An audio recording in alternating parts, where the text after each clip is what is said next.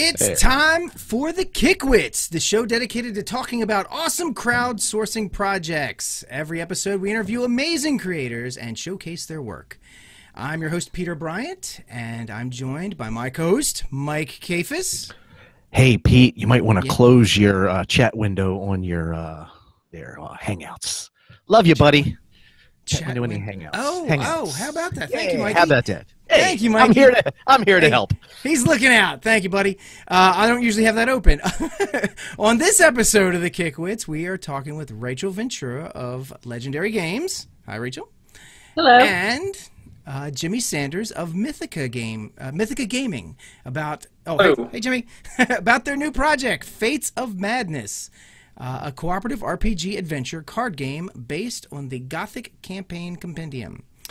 Rachel Ventura is the business director for Legendary Games. She has been a freelance writer for AAW Games, Jon Brazer Enterprises, Mistfit Studios, Playground Adventures, and Total Party Kill Games. Previously, she was the vice president of sales and marketing for Frog God Games. Rachel also serves on the board of RPG Creators Relief Fund, a nonprofit charity for game designers in need. In 2015, she was a guest of honor industry insider for Gen Con.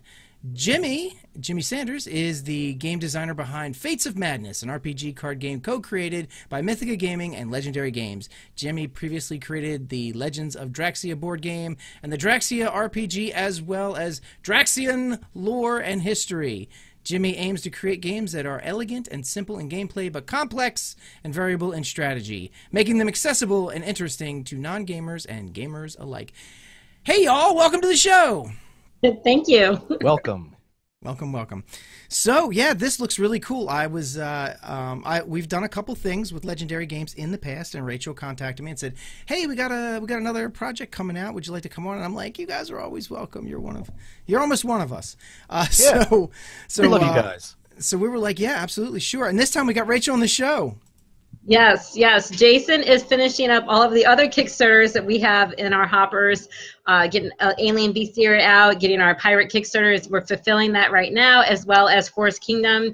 The pallets of those books got dropped off right about the same time Pirates was done, so we're fulfilling 2 Kickstarters. It's a little crazy, and running this one, so you get me today. Yay! No, that's great. That's great. It's always, we get all these other people's, and it's like Rachel's always a bridesmaid and never the bride.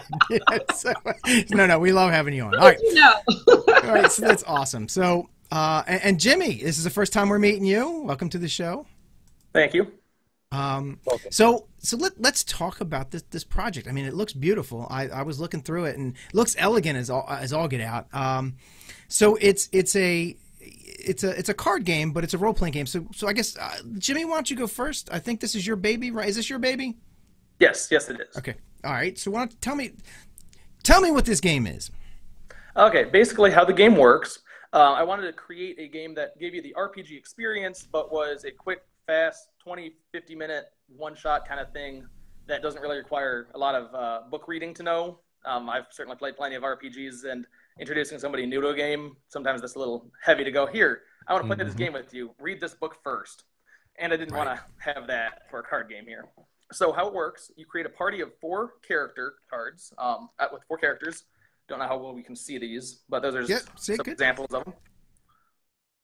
So you create a party of 4. If you're by yourself, you control all 4 characters. If you've got multiple players, then each person controls 1 or more of the character cards. And then you start the adventure. And so each turn, you draw a location card, and either that's going to be a place scenario card, or it's going to be a monster card. And so if it's a place scenario card, such as these, right? Then you've got an event that happens.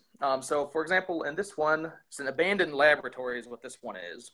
So basically, according to that card, you guys are walking into this old laboratory, and there's vials of chemicals sitting all over the place. And you have to make dexterity checks to see if you accidentally knock them over. If you knock over chemicals, then everybody takes damage because you set off an explosion. And so that's the event. And after you finish an event, then you go to the post-event action, which is, what do you guys want to do in here? Whether you want to continue trying to make your own potions and risk setting off another explosion, or you might try to go, oh, I've got healing skills, so I'm going to heal somebody.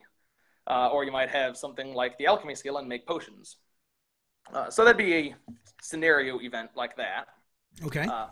Alternately, the adventuring party might come across a monster, such as that guy, assuming we can see that well. The Foul Needler. Yes, the Foul Needler. So if you come across a monster, then you have to fight it, obviously. By default, monsters always attack first, so that keeps it nice and easy. You don't have too much confusion. So monsters attack, and then the party attacks back. For the party's attack, you've got 3 different basic options. You can either do a basic attack, which is just draw a fate card. That's the numbered cards that are numbered 1 through 6. That sort of replaces your die roll. So draw a fate card, plus the weapon you use, plus your attribute, and do that much damage to the monster, minus the monster's armor. Or you can do a focus attack, which lets you pass your turn, and the next turn you do bonus damage. Okay. And third option is you can throw a potion at the monster or throw a potion to apply the effect to an ally if you've got a positive potion. So you play through until you kill the monster. Once you kill the monster, you move on to the next location. And that's how the gameplay primarily goes back and forth of adventuring through scenes and then killing monsters until on these cards that have the place scenarios. If you look in the corner, it's kind of small. There's a doom location, a doom counter that we got on these location cards. Mm-hmm. It says skull with a number. Right. Once you've drawn 3 cards that have the doom counters on them, then you draw out the final boss, which might be something like this guy or one of these things. Ooh, yes. Each of the doom cards have a different value on it. So depending on what those 3 doom cards add up to would if your boss monster would differ based on that number. Exactly. Okay. So that helps keep the game more interesting and replayable because you've got a variety of different location cards with, and as you play through it, based on what those are, dictate what the final boss monster you fight is. After you fight the boss monster, if the boss monster kills all of you, well, you lose the game. If you kill the boss monster, then you win the game. Oh, okay. So pretty straightforward there. Right. So yeah, that's the general gameplay of it. As you adventure through, you can find extra treasure cards to re-equip your players with better equipment. You can make a variety of potions to help you to heal and fight monsters. One thing that's kind of fun about the game, for the scalability to make it a more easier or difficult game, depending on the level of skill of the people at the table, we got madness cards, where the part of the name comes in. So you got fate cards, and if you got a fate card with a skull on it, that's the madness card. And that means that something extra bad would happen. So if you were doing a skill check, like trying to not knock over the potions and set off an explosion, well, you automatically fail. So that's like your fumble. That's your built-in fumble. Exactly. It's a built-in fumble. Okay. And so if you're playing a veteran group, you can add in like 6 or 7 of these madness cards into your fate deck. Or if you're playing a novice group, you just take them all out and then you've got a nice, easy game. So it's helps for different varying levels of skill.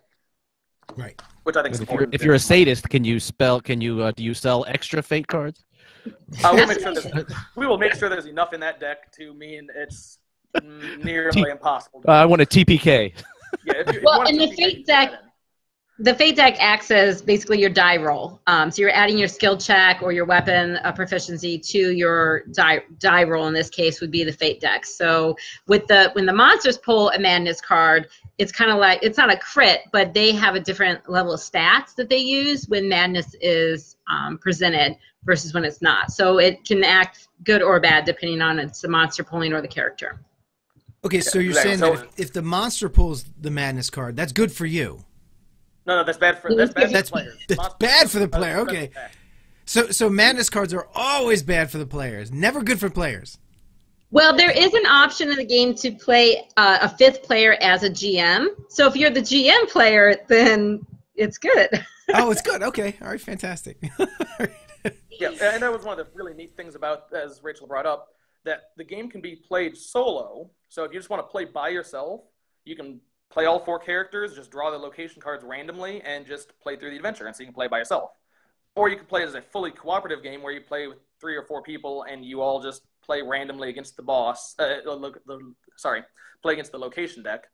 Or what I've actually found to be one of the best ways to play it is you have one person play as the GM, and they basically hold all of those location cards, and so they choose what monster or what place scenario you go into.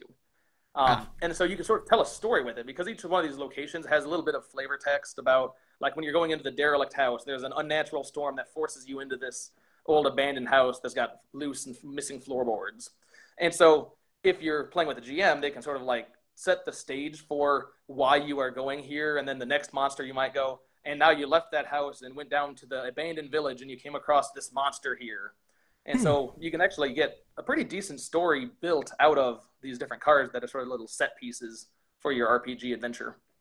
So it makes it much more RPG-like. Now, you've said this, and I read this, and you can play this solo. You can grab this deck and have a role-playing game for yourself. The deck is basically the DM. Yes. Yep. And, I mean, it sounds phenomenal. How has that play tested? We've playtested really nice. We've had a couple of videos that we've put out there with the playtesting.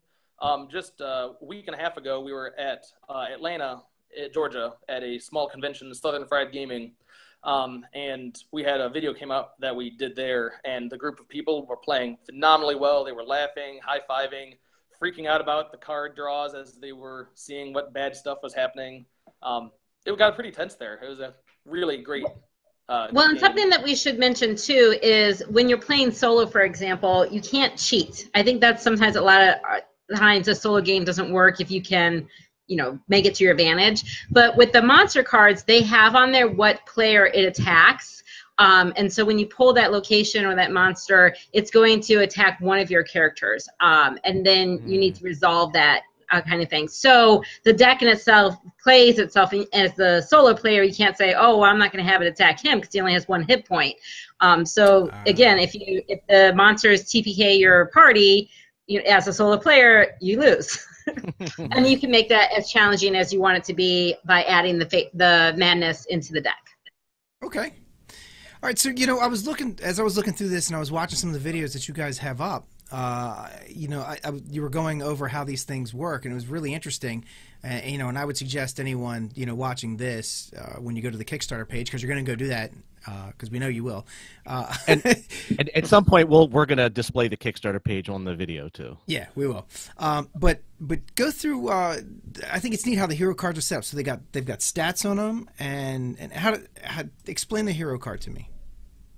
Okay, so the hero cards have 4 basic stats attributes, and at the moment for printability, we had to just get something out there because we were needing to hit up a couple of conventions. So we were revising these, making them a little clearer just for what they're worth.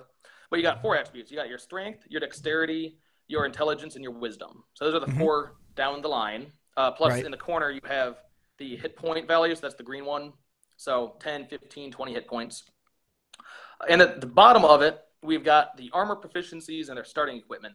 And so each character will have their own set of starting equipment that they have, whether it's a potion or a sword, shield, armor, etc.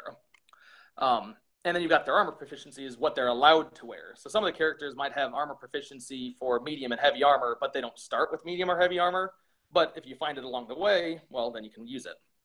So that's pretty much all that's on the cards, in addition to special abilities. So each character has a couple different special abilities that they can do. And that helps make creating your party important.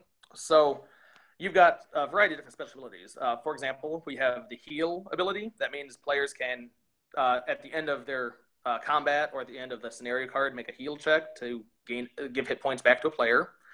You've got disable device, which on some of these location cards say, hey, if you have disable device, you can take a free treasure card. Or if you have disable device, you don't set off the trap, so you don't get hurt.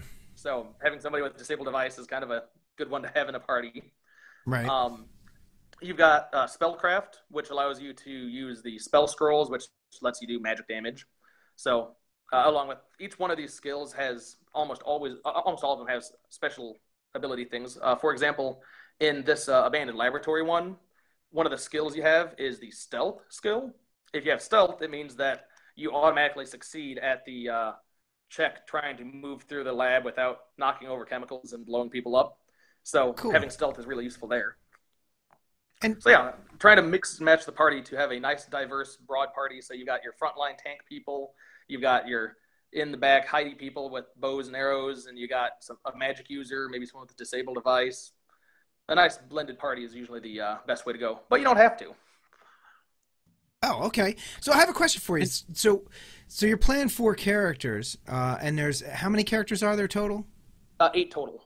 Okay, so 8 total. So you have to pick 4 of the 8. And if you have a party, and as long as one person in that party has that ability, then it gets used for that room? Yes. So for disabled device, if you got one person disabled device, you don't need to stack up that multiple times. How the end of room actions go, each person is treated individually for one action. And so let's say you've got the heal skill. The paladin with the heal skill, for his end action, uses heal to heal somebody. And then the alchemist in the party uses his alchemy ability to make a potion. And then you might have a ranger that has no alchemy or healing, so he's going to make one of those checks at the bottom to try to do something on the card. Okay. So each player character gets one action at the end of the location. Okay. Okay. All right. Okay, so 2 things of housekeeping and questions. First, Rachel, if you could screen share again the cards you were showing. Pete, can you put her back up there? Someone was requesting they would like to see the cards. Okay. And as you're doing that, the other question that came in the chat room is that There you go. Are there cards that do not fit some of the situations? And if so, are they discardable? How do you resolve that? Or, as I'm assuming, everything is going to fit? Yeah, most things fit just fine. Occasionally you have treasure cards that you draw randomly, and it is possible to find a treasure card that just didn't happen to be usable for the party you've got, at which point it's sort of a dead drop. With future expansions of the game, assuming we get back to future expansions of the game, I've got ways to allow you to do some trading and upgrading stuff, but in the current version, if it's not a usable treasure, well, then you just don't have you got a dead treasure. But most treasures are usable, especially if you create a party that's balanced and covers all of the different avenues of gameplay, then pretty much every treasure can be usable. But I do think that if you don't take a balanced party, because you can choose what characters to play. So if you take 2 characters that have heal and 2 characters that have, maybe, or just like ranger and thief, then you may not have an alchemy ability to create a potion in your party. So there are disadvantages and advantages to obviously balancing your party. Well, that's going to be with any party. So yeah, exactly. That's true. Yep. And I've tried to do my best to make it so not every there's probably 1 or 2 party combinations of the 8 that I would say is probably not the way you should make a party. But I would say easily 90% of the different playable combinations are a valid, really good party build. And I wouldn't say there's any one party build that is the best build, so to speak. Right. It sort of depends on what the locations are. So Right. That's one of the fun things. If you were trying to play as an aggressive GM, trying to beat up the party, so you play with here's your friends playing the characters, and then you're the GM. You specifically go, okay, what's a weakness in their party? Oh, they didn't have a character with disabled device. Well, let's pull out the locations that say, oh, look, if you don't have disabled device, you take damage. Or let's say, oh, they don't have anybody with spellcraft. Well, let's choose a location card that gives them bonus stuff if they have spellcraft. Oh, nobody has spellcraft? Well, I guess you guys just miss out on all this awesome loot because you built a party that didn't have spellcraft. So you can design parties that work, and if you're playing as the GM role and you're really wanting to stick it to the players, you can try to find the cards that are going to be most hindrance to the party if you're playing a mean GM. Or you could be a nice GM and find the cards that are just tailor-made to their party and just give them an easy go. Kind of up to the players. More fates. Yep. Jimmy had also mentioned future expansions of the game. So this game obviously is based on our Gothic line, so the locations and the monsters are taken from our Gothic campaign compendium. But in future editions, we were hoping to use things like our pirate line, our Forest Kingdom line, even maybe some of the alien line that we have coming out, in order to create more locations, more monsters, so that you can continue, adventuring through different expansion decks. Yeah, I wanted to say that because I think that this would really translate well for something like a cyberpunk type of genre. Or space. Space, yeah. As the expansions go, assuming we can get to that point, which is I really hope to, because we will. No, we will. Don't worry about that. We will. We got will you. Get to the expansions.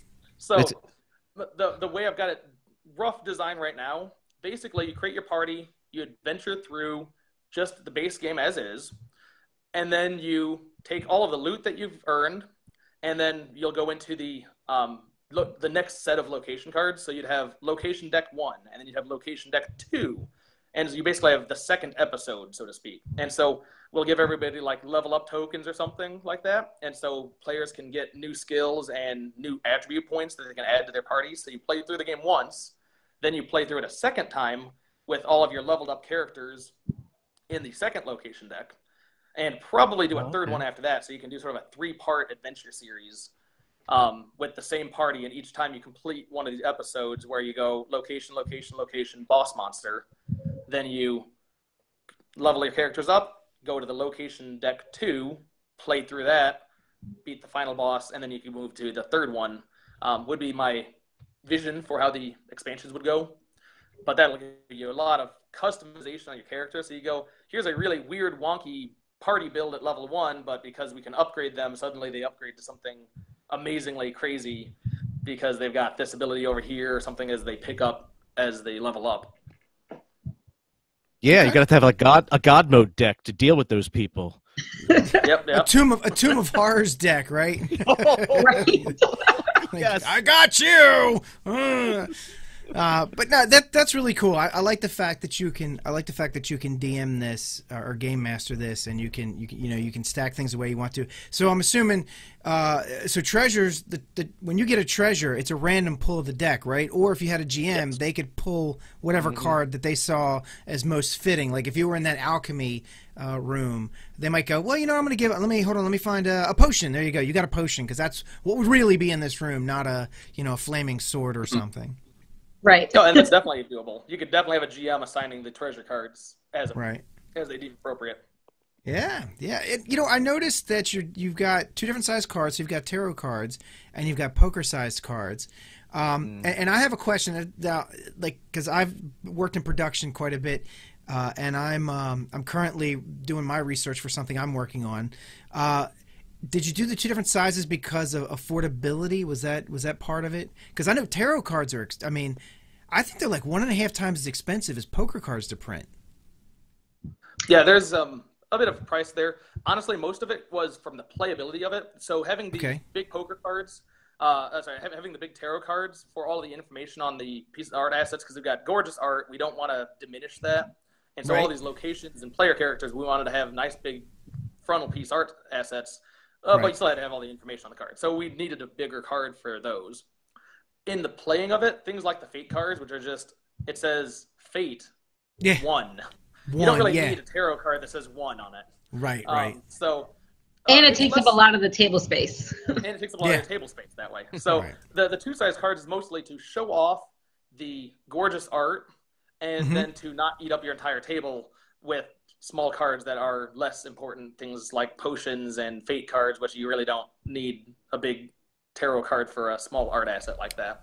Right, and that makes sense because you don't know what size table you're going to get. This seems like a really good game. So, like, if I'm hanging out at GaryCon, right, and I'm in the bar, and a bunch of us decide, hey, let's play a game real quick. We got let's drink some beers. We got an hour. Let's knock out one of these games. My table is only going to be so big. If I've got 4 or 5 people playing, it's going to be very difficult to. Our cards are going to be tripping over each other. So that makes sense. Right, and that's kind of the idea of having the card game too. We obviously want to bring in people to our industry that maybe aren't your typical gamers, right? Someone who's never played an RPG game before, but is curious what it's about. This is a very easy gateway into the RPG world, because if they like it or they're using a GM and they want to further their storyline, they can easily pick up the Gothic book and then add in all kinds of awesomeness to their storyline. For people who want to play solo, that's obviously a big push. At one point, we had talked about doing an expansion, and we hope that comes to fruition in the future of expanding this game out to 7 players. So you could do, larger groups playing the game as well, and make it more like a party game. So, like you said, you're at GaryCon, you want to play for like an hour or 2. You don't want to spend a whole day on Saturdays playing 8 hours of RPG. Then you can, bust this out and go through 1 location deck, 2 location decks, however long that you feel you want to play for. But generally, the game can be played, what would you say, Jimmy, under an hour? Oh, definitely an hour. You're looking about half hour, 45 minutes usually. sort of depends on how the deck draws and how well people, even teach the game takes a little bit longer, but after you know the game, you can sit doing 20, 30 minutes if everybody knows what they're doing and just playing through.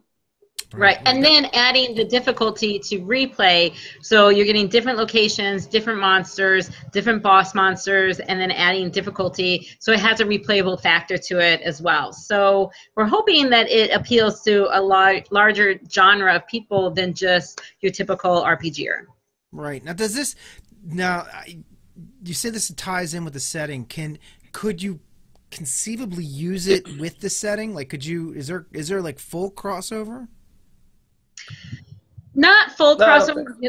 There's 3 different adventures in the Gothic Campaign Compendium, and they're at different levels. So the idea initially when we did Gothic, and for people who don't know what Legendary Games does or did, we got into the industry as offering plug-in adventures for Pathfinders for their line, for Paizo's adventure line. And so then some of our adventures kind of jump around because maybe there was some a gap on the 7th level in order to get up to 8th level, so they'll give you some extra adventures or extra storyline. And it's written by the people who wrote the Adventure Path, the original authors. And so that's how Legendary Games got started. Since then, we expanded into our own line. We've got the Legendary Planet Adventure Path.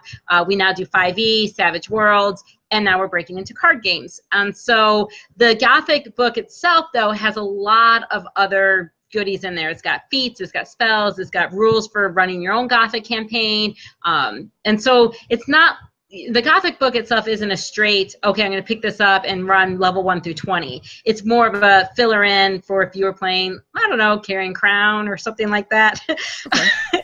And so then you could essentially use these cards as your base and play with the cards, but if you are the GM and you're looking to add a storyline, you could pull situations out of the book, the RPG book, and use that to further your storyline, and then use the cards as your location study. Now, obviously, there's no map, there's no tactical combat on here, and so those would be some things that you would traditionally be missing by not playing the tabletop as we know it. Yeah, when I was designing this, I was really trying to get the spiritual feel of the game from the Gothic book more so than the mechanical of it, because obviously it's big and complex when you're trying to make a Pathfinder game. Those aren't a small little, here, I'll teach somebody that's 10 or 12 in like half an hour. Things like the character cards, for example, the name and the art asset for these characters came directly out of the pre-generated characters in the Gothic book. And I tried to thematically fit them as best as I could while still making a balanced game. So that was a difficulty I had, was trying to go, okay, make sure that I had all of the Gothic game mechanics needed for this game, but still trying to keep the spiritual feel of what those characters were in the Gothic book. Along with all of these monsters were also, many of them came out of that Gothic with all of the crazy art, and so that's where the name came from, and that's where the art asset came from. The art is fantastic. And the tie-in on that, like the pre-generated characters, in the book, there's 3 pages of its backstory, and then also how you can level up that character for its proficiencies.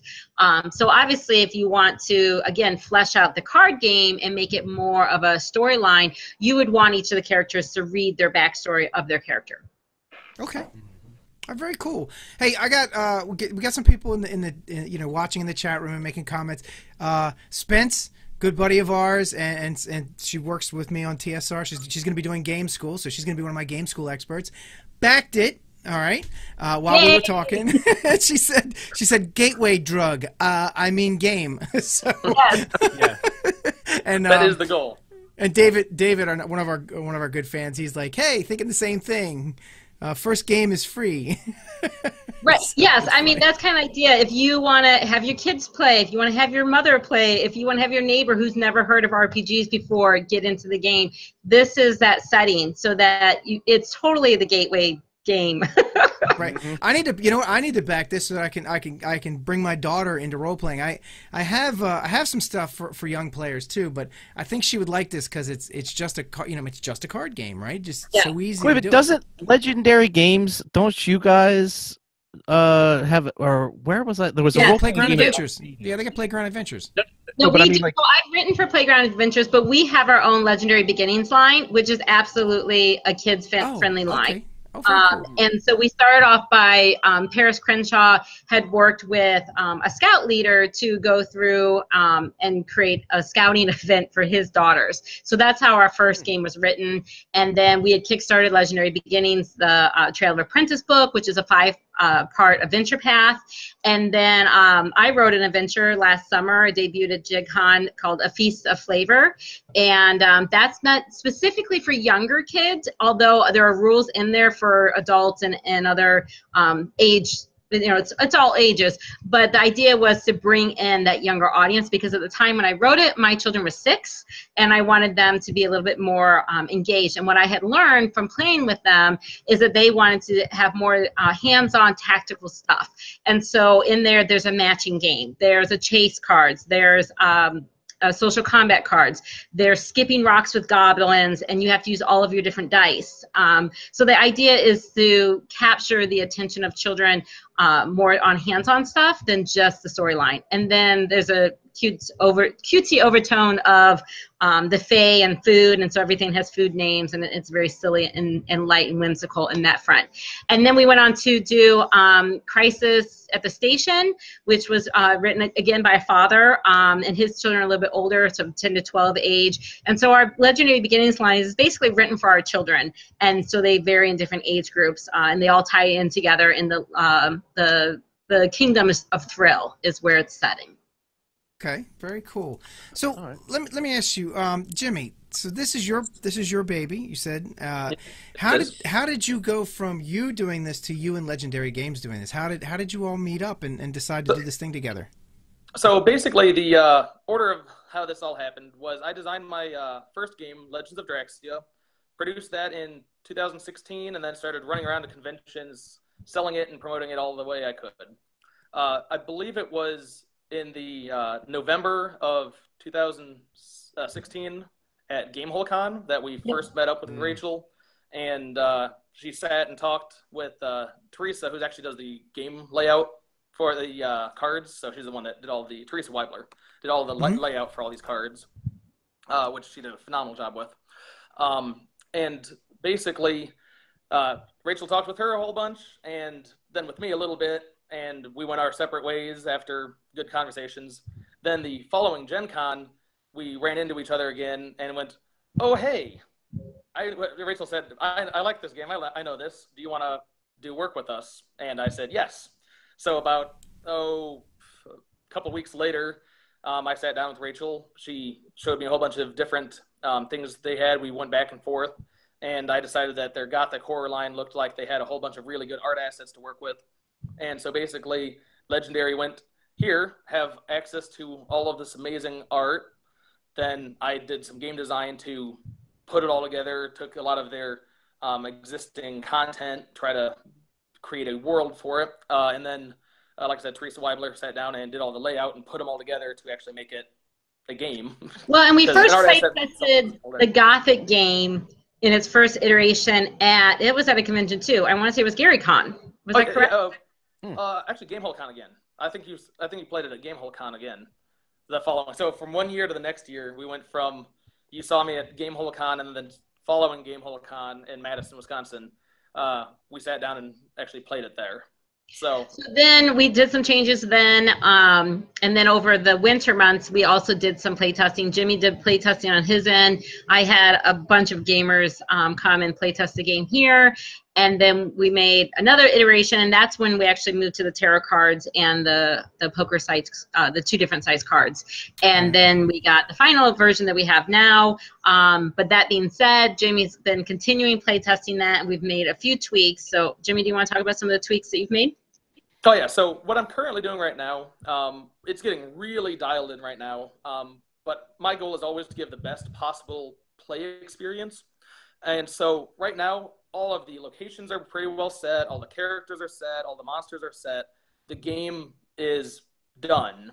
And what I'm doing is the micro tweaking of the game. So I'm going, okay, I want to make sure that you can play it on easy mode, it plays easy. When you play it on hard mode, it plays hard.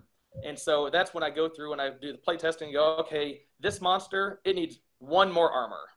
This character here, it needs 1 more agility. This weapon over here, it needs 1 less attack. Just tiny little tweaks like that. And so I've just finished the most recent iteration of that. We'll be printing another prototype shortly. And at this point, it's really dialing in very nicely. So I'm expecting after this one, maybe 1 more round of minor little tweaks of, okay, nope, that monster, he needs 1 more attack still. This location, the DC. No. Less. One less attack. Monsters need less attacks, always. All right, cool. So yeah, the game's pretty solid right now. Just tiny little tweaks, which will be done very shortly on my end. And as you can see, the layout's nice. We got a little bit of polish to do on like making the icons a little bit more clear, so we'll get some clarity up there. But that's very minor on that. So when we go to printing, it'll be a really high-end product. Cool. So I'm sorry, I keep doing this. Spence wants to know, what are your favorite character? What is your favorite character? If you had to pick one, Jimmy, it's your game. I'm gonna start with you. Okay, favorite character. You know what? I've always been partial to wizard-type characters. The wizard character in this, she's got the tried and true magic missile spell, so just a small little plink away. But she does pretty heavy hitter as a character. And what's really fun about her, I've given her a thing that you don't usually see on wizards quite as much. She has the stealth skill, which you don't usually see, but it fit with how I was playing through it. And so she can, if a monster is attacking her, she can go, nope, I'm stealthing, I'm hiding, attack the next person instead. That's a good skill for a wizard to have. Yep. It is. It's a little bit different for a wizard, but makes it really fun when you go, nope, I'm a squishy little wizard, but I'm hiding behind that guy over there. And push the damage to the next player. Attack the big guy. So, Rachel, what's your favorite? Attack the big guy, not me. Yeah. Well, I'm going to give a little sneak peek. One of our expansion goals was to create an exclusive card, which would have been the Rogue.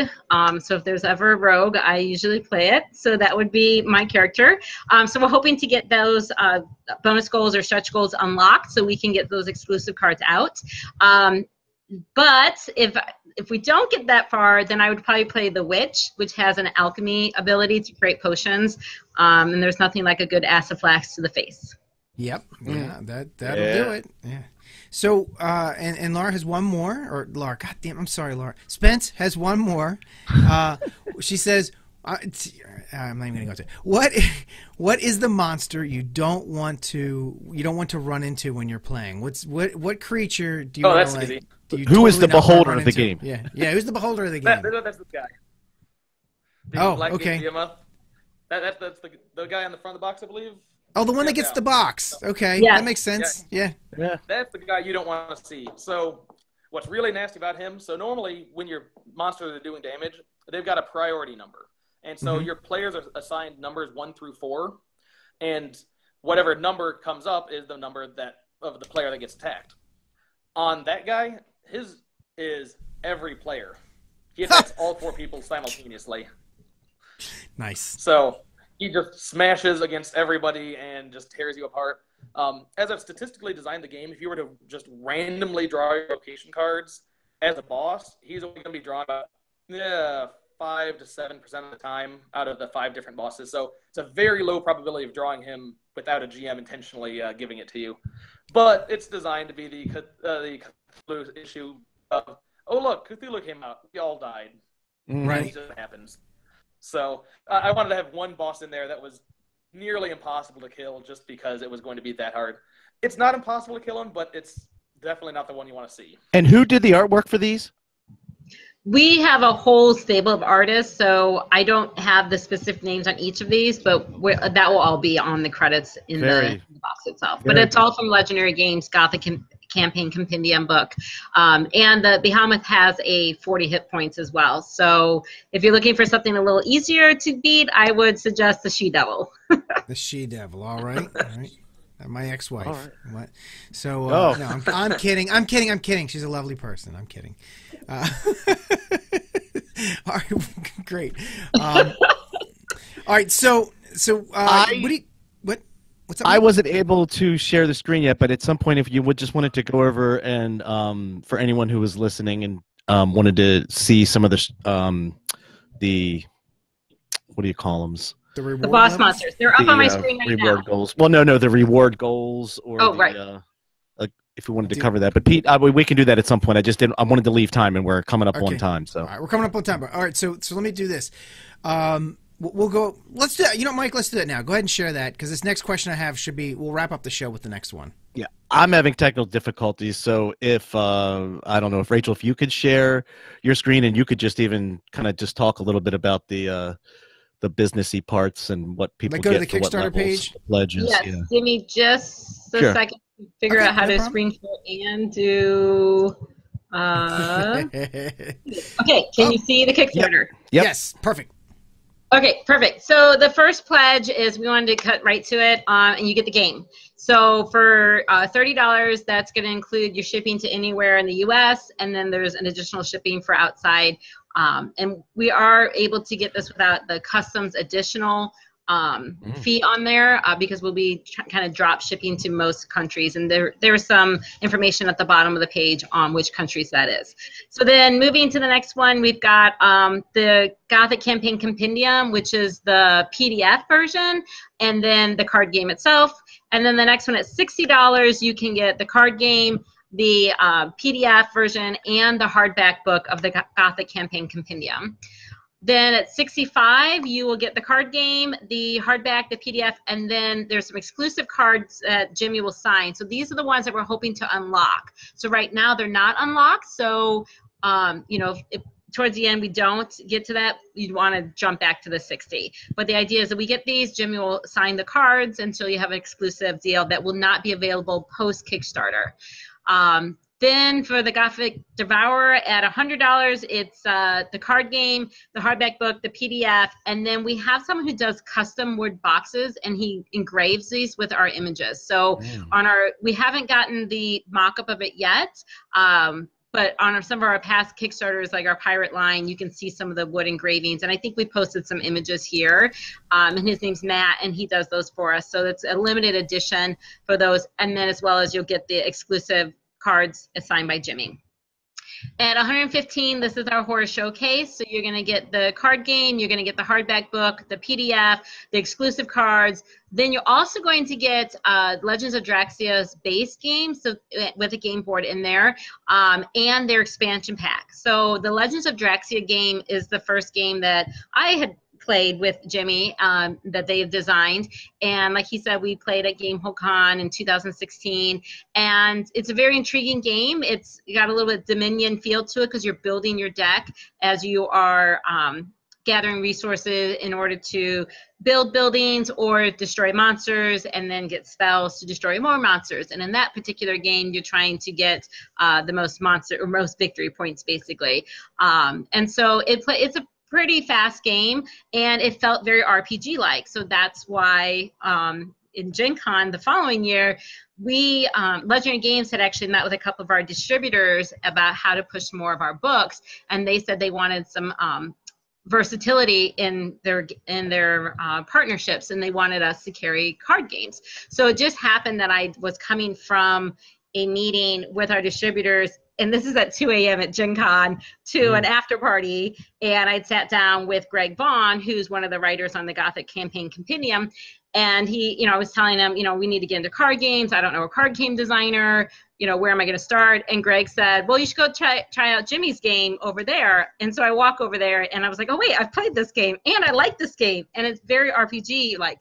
So it just happened that it was fate that at that exact moment, Jimmy happened to be where he needed to be for us to make this deal. So, I think Legend of Draxia is a fantastic game. It's very different from this game, but it pairs well in that idea that you can sit down and play, 30, 40 minutes with a card game that's very adventuring-like. So for $115, you basically get their game, their expansion, the new card game, Fates of Madness, the Gothic Campaign hardback and PDF, and our exclusive cards if we unlock those.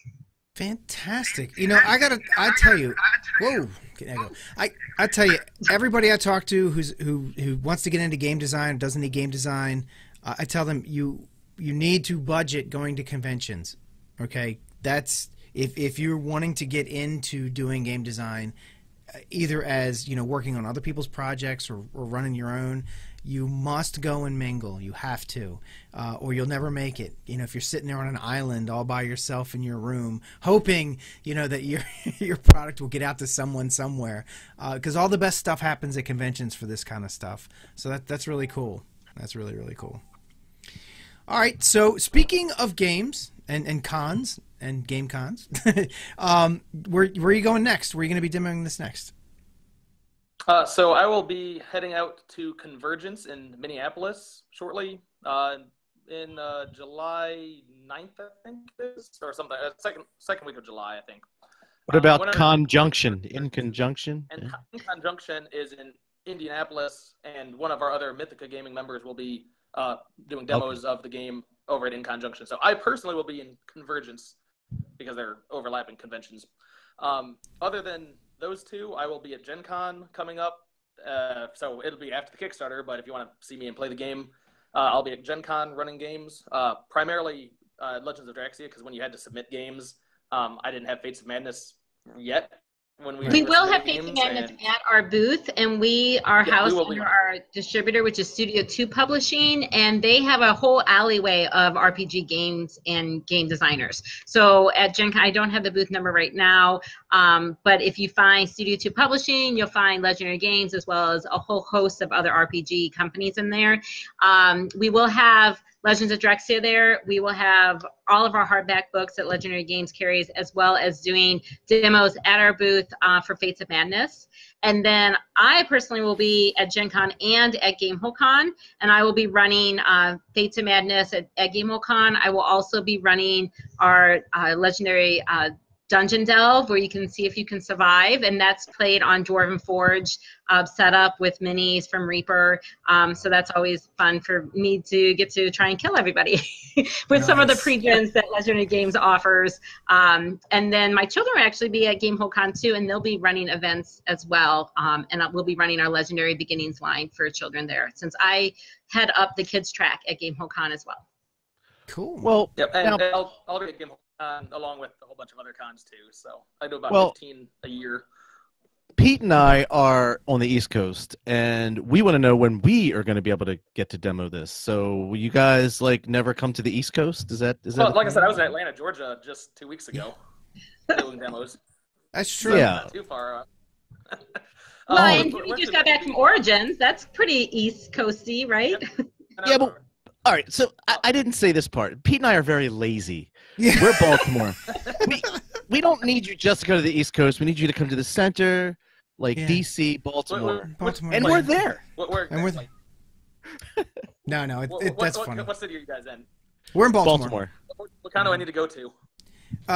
Never mind. It's fine. Baltimore does not have a good gaming convention. It's a dead zone. Yeah, it's a dead zone. It's a dead zone. No, we do go up to TotalCon. There you go. I was going to suggest TotalCon. You maybe should get someone to run some games at TotalCon. That'd be good. Okay, I will look into TotalCon. We know people there. We know people. I'm probably going to go to DragonCon next year. We want to go to DragonCon. There's another one, MomoCon, but we'll see. Most I'm trying to find some big cons out in the coast. If you guys have suggestions of coastal cons, let me know, because I'd rather go to one you recommend. DragonCon. But DragonCon is just more fun, though. I don't know how much you're going to be able to sell the game there, but there is a role-playing track, but we could pair it with some cosplay and make it work. Yeah, all the cosplay is unbelievable. Well, if you paired it with the cosplay, you would win. Yeah, right. I'm going to cosplay my cards. They actually do really well at anime conventions. Actually, really well. There's one called ASIN here in Chicago.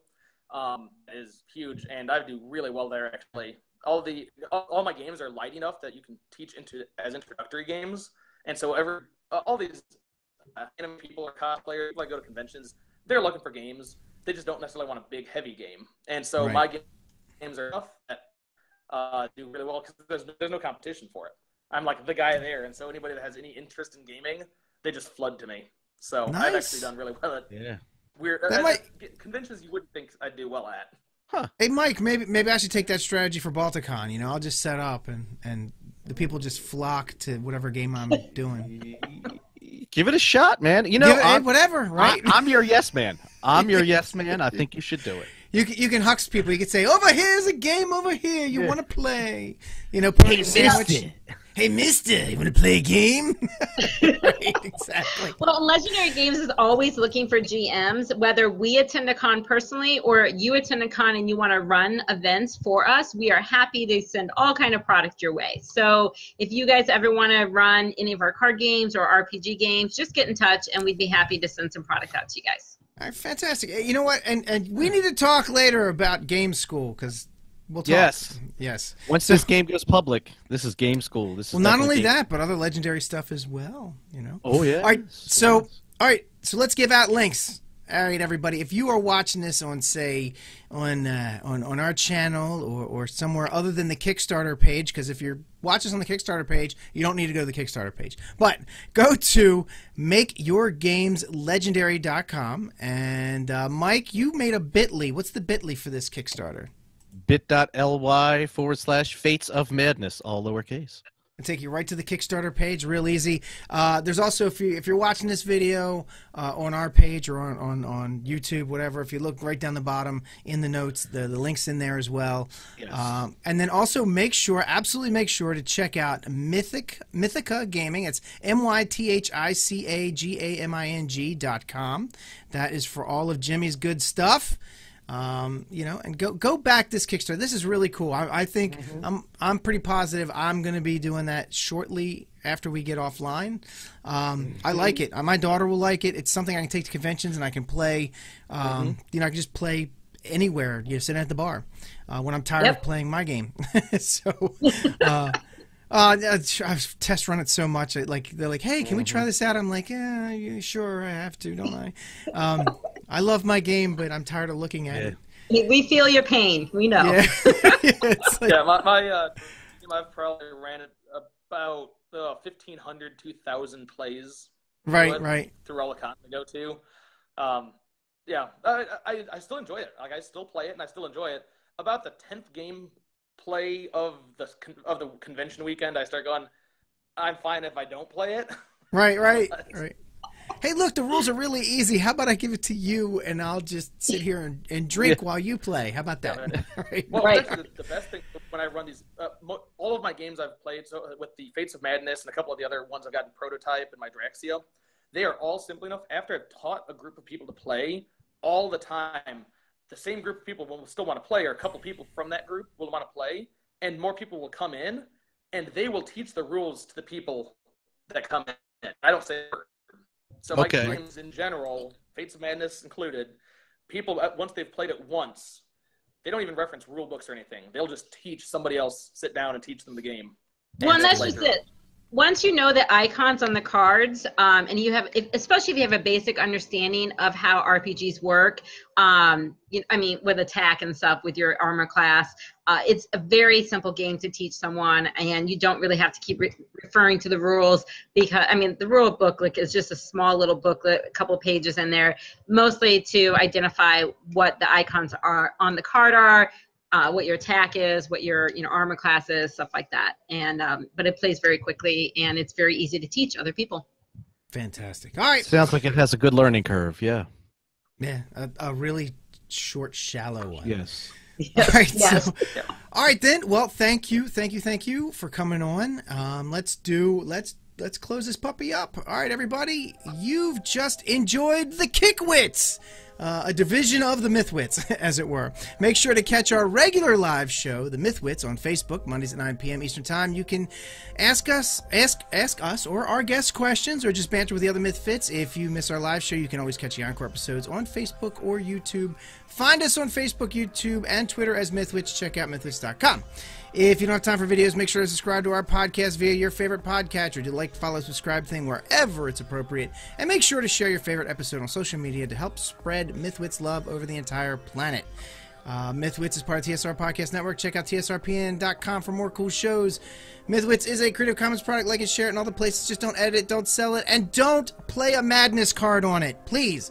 Make sure to check out aetherforge.com for more cool stuff and joining our mailing list. Thanks, everybody, for checking this out. And if you're actually watching the credits right now, don't kid yourself. You want this game, go back this puppy right now. And that is Thank all. you, Kate. Thank you, Mike. You're welcome.